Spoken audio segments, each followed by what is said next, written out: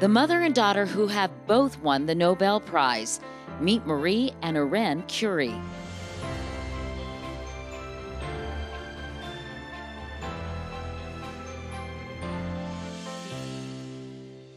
Marie Curie was born in 1867 in Warsaw, Poland. She dreamt of becoming a scientist, but Polish universities didn't admit women. So she moved to Paris in 1891 to study at the Sorbonne. It was like a new world opened to me, she said, the world of science, which I was at last permitted to know in all liberty. In 1895, Marie married Pierre Curie, a fellow physicist.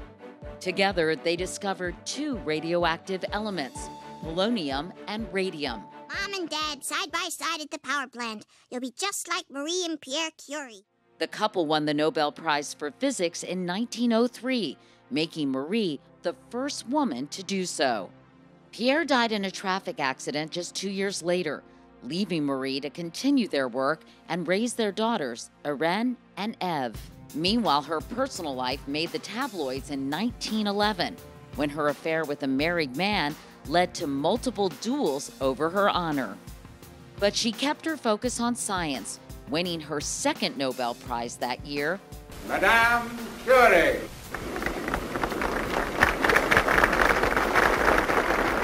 The first person in history to win two.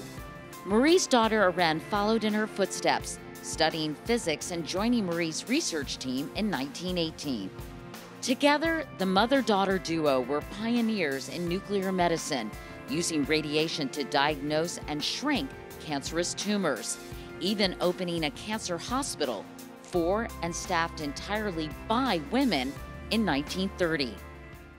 Marie's exposure to radiation led to her death at 66 in 1934.